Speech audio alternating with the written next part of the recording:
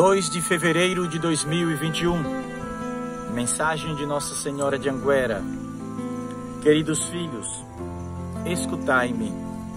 Eu vim do céu para conduzir-vos àquele que é o vosso tudo.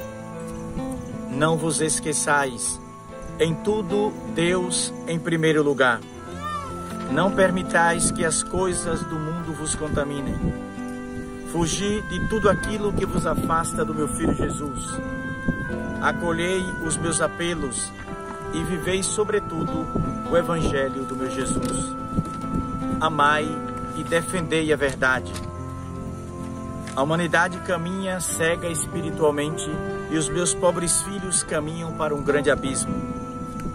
A verdade será desprezada e aquilo que é falso será abraçado como verdade. Estai atentos, abri vossos corações à luz de Deus e tudo acabará bem para vós. Avante sem medo.